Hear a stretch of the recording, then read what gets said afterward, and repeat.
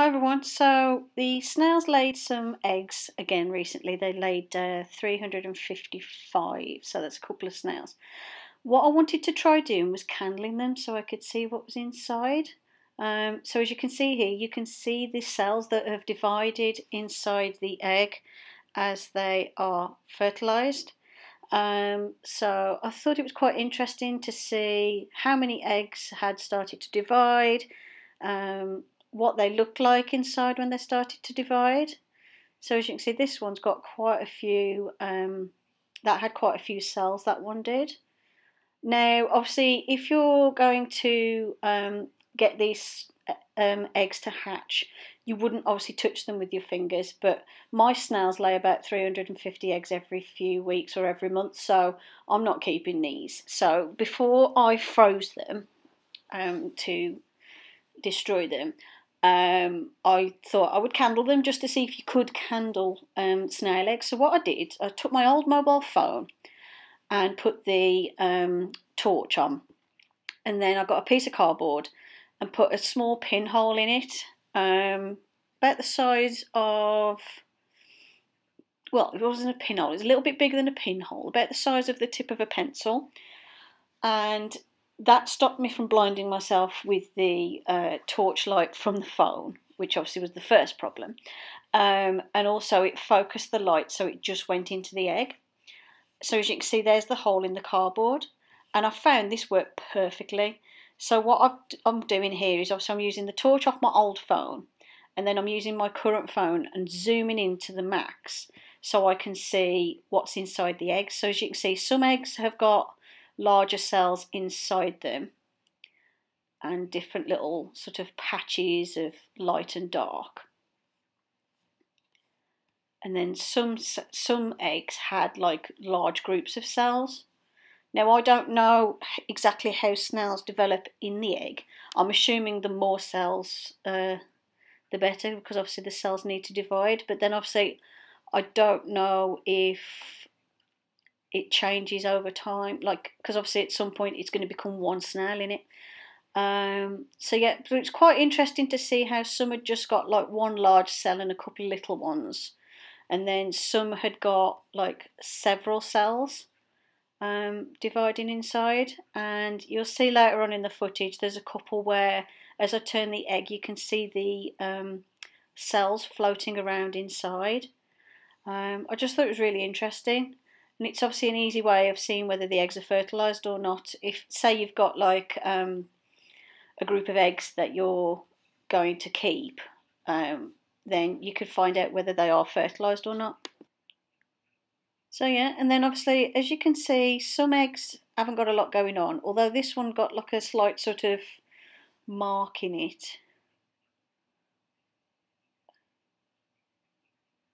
And some were like, there was nothing that I could particularly see. Now, obviously, these eggs were laid over the course of a week, so it could be that the first one batch were laid earlier in the week, meaning the cells have divided more and they've been fertilised.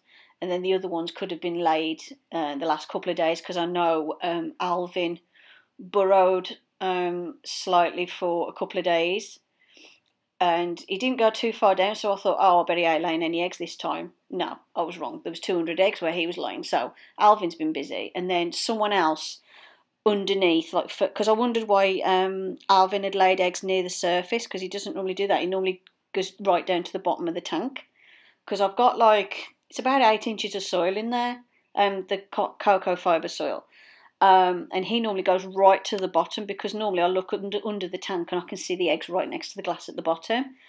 But it turns out where Alvin had chose to lay eggs, about 4 inches down, there was another clutch, so that's why he laid them near the surface. Because I thought, oh, if he hasn't buried very far, he's not laying any eggs. Well, no, he was. So they've been given extra food to boost them up. I have never seen them eat snail mix so quickly, because what I did this time was I put the snail mix in, and normally Rick does dominate the snail mix first, But so I put the babies by the snail mix. Well, I put Alvin, Simon, and Theodore and Morty by the snail mix, and Rick at the other end of the cage. Within 10 minutes, all the snail mix was gone. So I'm going to give them some more, and then obviously they're having all extra. I mean, they have veggies anyway, but I'm giving them extra food so that they can eat what they want. So I put basically a big bag of mixed salad leaves and carrots and sweet corn and stuff in, and they've eaten almost half of it. And obviously they're getting down the cuttlefish because obviously they're putting the calcium into their bodies. But yeah, they're doing all right. This one, as you can see, every time I turn the egg, can you see the little cells float to the top? I thought that was quite interesting. If I can get it still. And then because there was somewhere like when the egg turned over, you could see the cells moving in the white of the egg. So I thought that was quite interesting as well. But yeah, I thought this was a good way. Like, I mean, obviously, if you're going to want your snail eggs to hatch, which obviously I wouldn't recommend because you're going to have like loads. Yeah, there's some cells that float around. Obviously, this is a good way of seeing which eggs are fertilised or not. And what I'll do is I'll try and get some more footage of some eggs to see how they change over time. But obviously I'm not keeping any at the moment, so I'll do that at some point later on. Because I've got obviously the babies that I've got at the moment, which are December, January, 3 months old nearly. So I'm just focusing on those at the minute. But I just thought this was really interesting. It'd be interesting to see how the look of the cells changes as the snail develops in the egg. Because obviously you won't be able to see the shell, but you can see the foot of the snail as it develops. Because the shells are transparent when they first hatch. Pretty much. Not completely transparent, but pretty much. So, yeah, just thought this would be really interesting. I found it fascinating. And I like finding out stuff like this. So yeah, I thought this would be a good way of finding out how many eggs are fertilised in a batch. Normally, it's you can pretty much guarantee they're all fertilised, but then you won't get all of them hatched necessarily. At the end, you can see some really good photos. So you can see a couple of eggs have got like quite a lot of cells in them.